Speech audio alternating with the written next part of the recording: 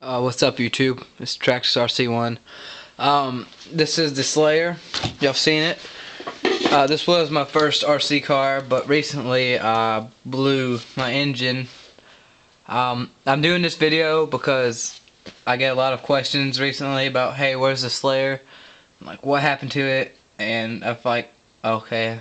And I've been like missing it, man. So I decided to put it back together.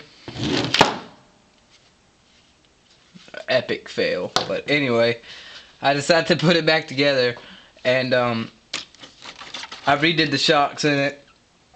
I'm putting Acer Racing ball bearings in it, but I'm also going to get a high-tech servo, but just to show y'all what the engine looks like. Where's it at? It's over here. There's the crankcase for it, and my custom 390 motor mounted with some duct tape. There's a carburetor. But this is what happened to the piston. There's the sleeve for it. But here's the piston. The bottom of it broke off and shattered. I mean, it has a bunch of air leaks in it and everything. I have to go in there. Sorry, I have to go in here in the carburetor too. Put some green slime in there.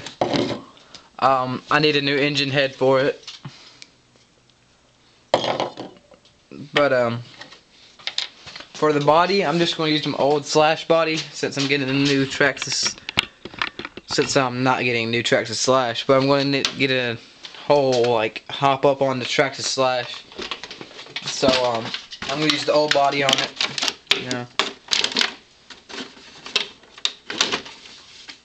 This thing could actually come together pretty good. No, I am going to have to buy new tires for it because these tires suck balls. But it's going to look pretty good once I get it all straightened up. I gotta get that whole mess fixed out. But yep. That's just my Project Slayer rebuild, so catch you later, y'all.